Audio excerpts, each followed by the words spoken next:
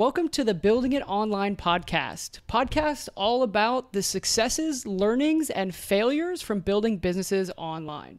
I'm Brice, this is my buddy Mike, and today we've got a really fun episode because my buddy Mike here started a SuperPAC. Isn't that right, Mike? That is right, Brice. So Mike started a SuperPAC a couple of months ago, and he's been using his online marketing chops to build a SuperPAC, and it's going pretty well. So today we're going to talk about, what that looks like, why Mike has a SuperPAC, what it is, and how he's building that online.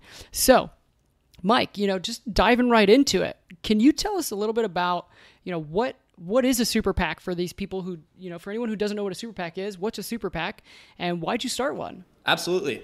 So a SuperPAC is a independent political action committee, which as of January 1st of this year, probably February 1st of 2019, I didn't know what that meant. Political Action Committee, or a PAC, is an organization that raises money privately to influence elections or legislation, and mainly at the federal level. They typically fund presidential campaigns, fund congressional campaigns, and big high-level things like that. A SuperPAC is a relatively new type of organization to do similar initiatives, but not donate directly to that campaign. A good example is if I want to run ads towards a specific candidate, because my skill set is in ads. So if I want to run ads towards a specific candidate or towards a specific cause, I can create what's called a SuperPAC, or a super political action committee, raise money towards that initiative, and then use that money to achieve the goals that we set for the PAC.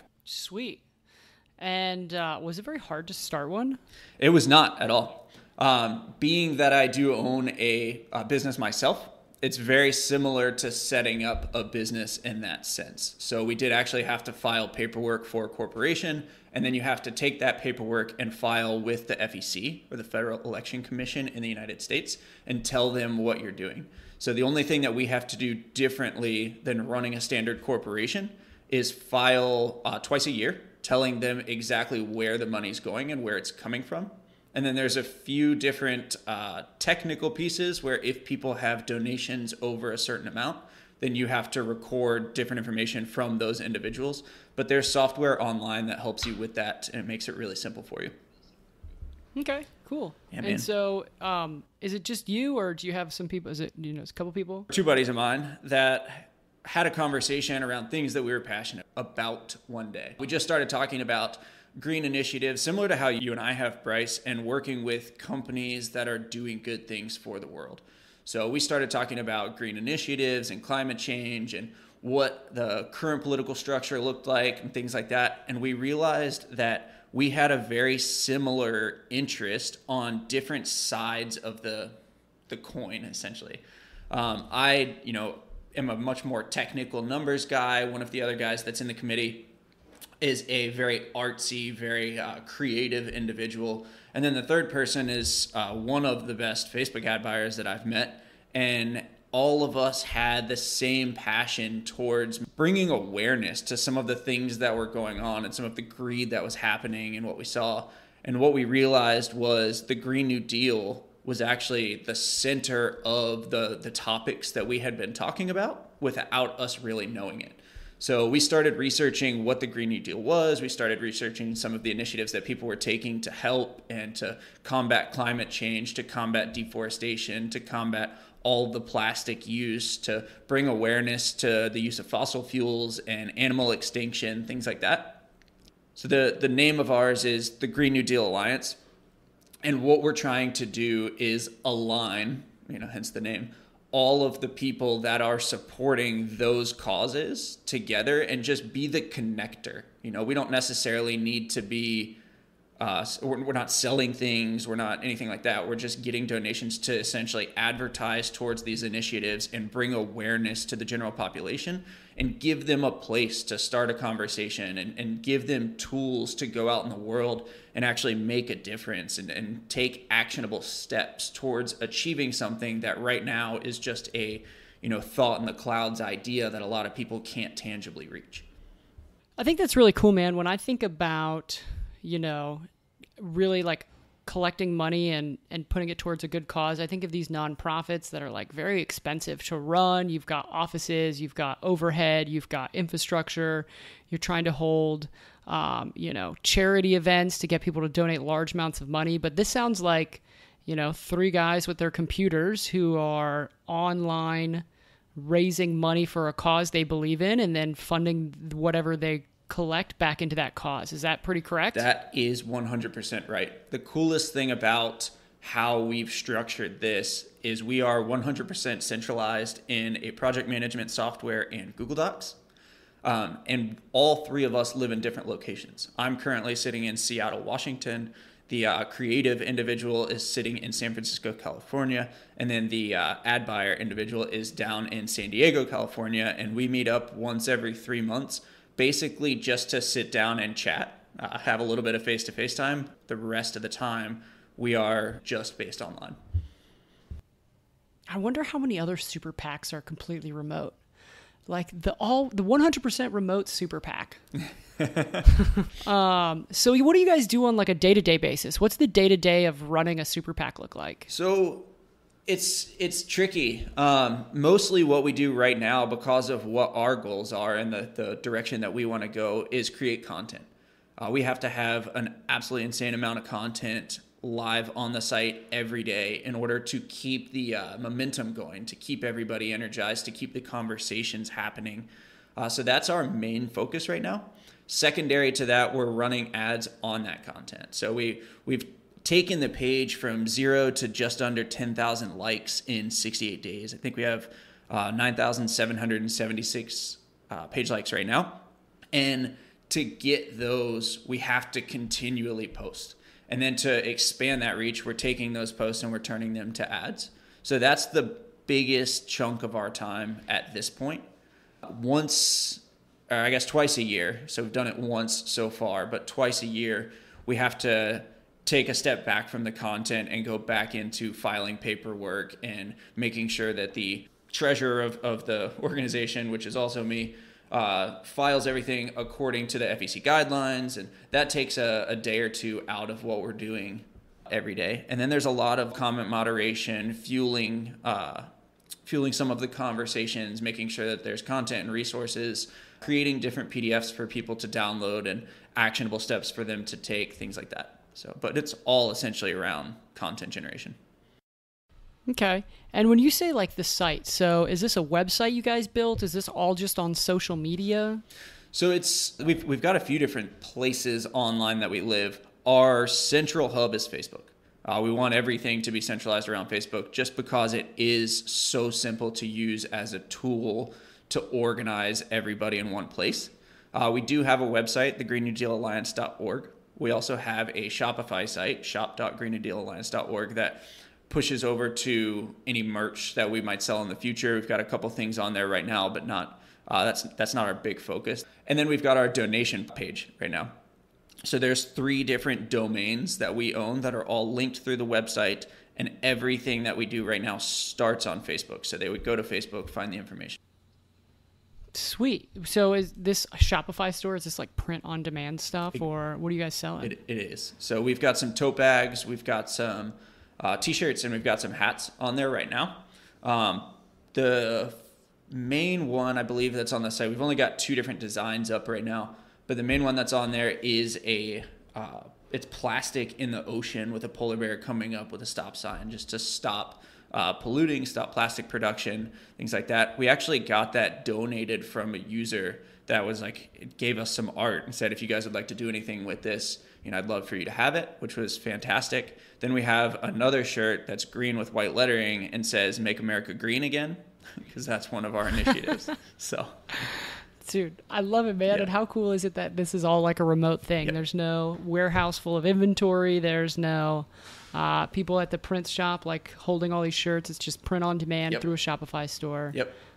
Yeah, it's pretty cool. The technology that's available online to really run any type of business that you want from almost any location that you want is wild today. Yeah, I love it, man. I geek out about this stuff. So one more question for you. What are the online skills that you've developed, over the last couple of years running your service-based business that you are using to really fuel this super PAC that you have today? That's a good question. I've started online. I remember the days where I was sitting on my dad's couch as a high school student telling myself that I needed to recreate one website because I thought that web design was going to be my future. And I didn't realize at the time where that was going to take me in life. But learning the basics of HTML coding and figuring out how to make a table, display on a website that my dad could visit from his computer somewhere else instead of just locally on my machine was the foundation for where I got started. And then it's drastically shifted around ever since. But that skill set is 100% necessary for what I do today and applies on a daily basis in this pack, in the sense that the web design took me to email marketing. The email marketing required web design at the time because we had to format the emails to fit on desktop devices, laptop devices, mobile devices. And then that started leading into some of the WYSIWYG editors that are out there and figuring out whether or not they were actually worth it. At the time they weren't, now they are. And then that went further into some of the Facebook advertising and the Google advertising and utilizing different URL structures for tracking, things like that. To answer your question a little bit more specifically, when we were starting the SuperPAC, we needed to get a domain, which was very easy for me to do because I've already bought a domain for outside ROI. I've set everything up on there. We needed to get hosting, which we did through ClickFunnels. We actually started our first page on ClickFunnels. And then we expanded into Shopify when we got the products created. So then we needed to link those two and create what's called a subdomain. So the shop.greennewdealalliance.org is the shop dot is the subdomain for that. So we had to set that up. We had to set up the bank accounts that are completely digital. We've got a donation site that actually is a software of its own that we had to then link into the donation accounts. Then we had everything communication-wise and back-end-wise that we set up in a project management tool called Teamwork, where we have all of our communication, all of our file history, all of our tasks, anything that we need to check off. We've got all of our Google Docs and Google Drive structure. So instead of using anything like Microsoft Word or Microsoft PowerPoint, we use everything in Google Drive where we can collaborate on it all at the same time, no matter where we are. Sounds like you're running a super PAC like a marketing agency. It's very, very similar. That's sweet, man. So building off of that, do you want to chat about like the progression of this super PAC? How you guys started it on social media and how it's grown and the process that you've used to kind of learn what's working and use that to grow into a profitable super PAC in a very short period of time? Yeah, totally. So being in the industry for so long, we've tried to limit what we're actually like focused on day to day. So instead of doing everything at once, instead of building our entire Twitter and Facebook and YouTube and audio and website and everything else and getting distracted and getting pulled in so many directions, our primary focus was get a website and get a Facebook page, and then start creating content, see where that took us. We didn't need to repurpose all of the content across every platform if it wasn't interesting to people. So what we all agreed on originally was to set pretty strict boundaries. We were going to talk about a handful of items: climate change, deforestation, plastic use, animal extinction, fossil fuels, and student loans. We were going to launch those on Facebook, and we were going to use Facebook to gauge the interest. If people were interested, if there were conversations happening, we would expand on that. We would continue to post articles in that topic, around that topic. So once we got there and we started to get a few page likes, I think from 0 to about 3,000 page likes, we got a lot of pushback where people were like, "Who are you guys? What are you doing? You're not relevant." Once we crossed over the 3,000 page likes boundary, that stopped. And it was a little bit new to me. I didn't expect all the pushback originally, and I didn't expect it to just stop overnight. I don't think that people look at the page and see a 3,000 number and they're like, "Oh, I can't push back anymore." I just think there was a social proof and a credibility angle that people saw with that number of likes, with the conversations, and with the number of posts that we had at that point, that they stopped. So once we got up over a couple thousand likes, once we started seeing the interest, we expanded on the website. and we started creating dedicated pages for each topic that people were super interested in. We wound up building 13 custom landing pages. 8 of them failed. So we knew that we were going to build a lot of content. We were going to build a lot of pages and put a lot of effort into things that were not going to produce results. And we were excited about that because every time we fail, we learn which direction to go in. So we had 5 really well converting landing pages that we were able to duplicate, iterate, and test a new one, which we're still doing today. In doing that, we've put together a process that we're using. So we've created a landing page and put some content in it. I'm the person that's responsible for that. So I build the landing page, I put some content in, I find an image, I put an image on, and then I send it to the other team members and I have them critique the heck out of it. So they go through, they tweak the copy, they edit it, they pull in some other details, they might change the image, things like that. Then we send it over to a copywriter that we have. The copywriter fine-tunes everything, edits the copy for the page that we have, then creates ads around that we can then push out to the masses on Facebook. Once we find interest there, then we convert that into a Google ad. And the Google ad is where we see most of our conversions come from, because we're gauging the interest on Facebook, we're gauging the search volume on Google, and then taking that into conversions. No, that's awesome, man. That's like a data-driven approach to collecting money to save the planet. That's actually a really good way to put it. We should take that and put it in a tagline on the site, Brice. That's exactly what it is. I fucking love it, man. It's awesome. So it's been really fun, honestly. It's been eye-opening to me.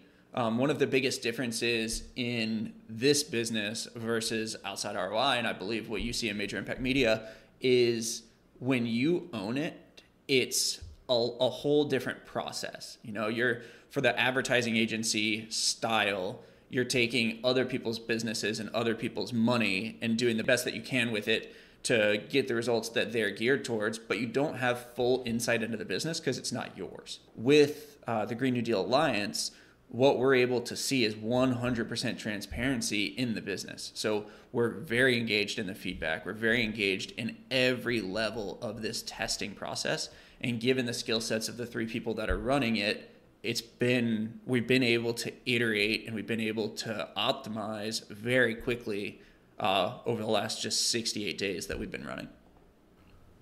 Yeah, dude, that's awesome, man. I love it. And just 68, so you guys are profitable after 68 days. Yep. 68 days, we've got, I think I said 9,776 page likes.